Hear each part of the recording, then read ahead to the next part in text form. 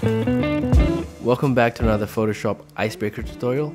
My name is Paolo, and today I'm going to show you how to combine two images together using neural filters and AI in Photoshop.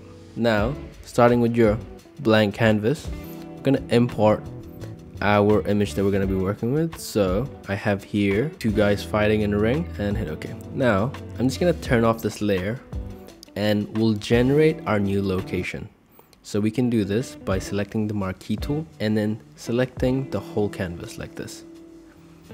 And you don't have to do this if you already have another photo, but today I'm going to generate our second photo. And now we're going to hit Generative Fill. And the new location I'm thinking is a nighttime scene, so maybe beach, moonlight, shallow water. So they can be fighting over the water, something like that, and then hit generate. Now we'll just wait for this to generate, and you'll get 3 variations at the start, but if you're not happy with any of the variations, you can click generate again to generate more. And we have these are really cool, and maybe this will work. So I'm just gonna select this image, and I'm just gonna put our subjects on top like this. And now the next step is masking out our subject. You can do this by using the quick selection tool or the magic mask, but the easiest way I find it to do this is using the contextual taskbar. If you don't have this, just go to Windows and you should just have contextual taskbar ticked. Now you just select your image and select subject. It should only take a couple of seconds, and it should have a selection of your subjects. Now what you can do is press shift, select the lasso tool, and then press shift, and then we're going to draw over the parts that it missed. This will add to the selection. Just gonna look over here, looks like it's pretty much selected. Now you can hit Alt as well to remove. So we're just gonna try and remove maybe the headband like this, and then I will remove that selection. To simplify this, I'm just going to remove this as well, that, and you can see there's a missing part that's been accidentally selected. I'm just going to, there we go.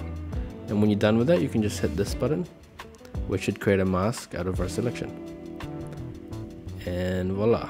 Now the image is still very much, it looks like it's just been plopped on top of each other, so I'm gonna try and make this a little bit more, look real. So I really like this moonlight because we have studio lights on the side of each dude's. The moonlight is sort of motivating that light, like right on his knee maybe. That might be cool, something like that. I mean, that looks kind of cool.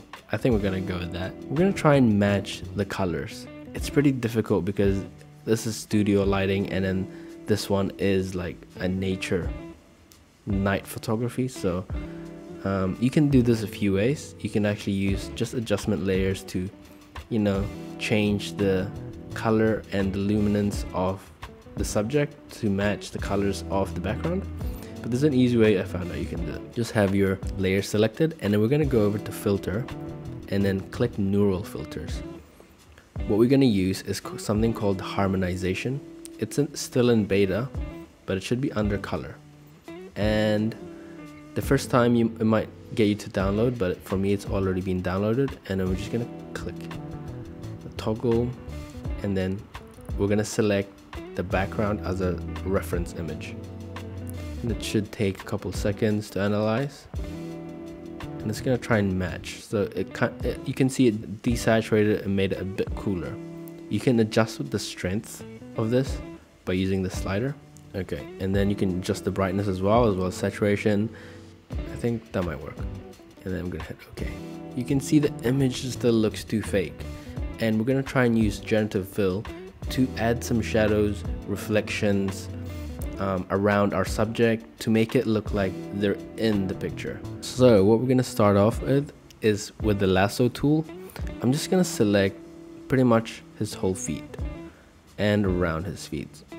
Same with the other leg, something like this. Press shift to add. I'm just going to select all the way at the back here, because maybe his shadow will reach here. And then same with this guy, hopefully it creates a reflection of the guy flying. And then we're gonna go generative fill, and I'm just gonna leave it blank, see what it does, and then hit generate. Here are some of the results, and as you can see, the second photo, we got some reflections, and then we have his feet pretty much on the sand, which is really cool. But I really like how there's reflections here. We don't have reflections of the other guy, unfortunately, so we're gonna try and generate more. Ooh, this one looks cool. We have generated a wave over here, and his reflections, as well as his feet in the water. We still don't have reflections of the other guy, but just this by itself looks cool. Since we're not getting a reflection from him, I think I'm going to add something like a rock or something here.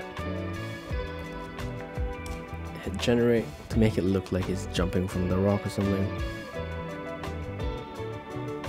There's the final image. And there you go. If you found this video useful, leave a like. If you have any questions, comment down below. I'll see you guys in the next video.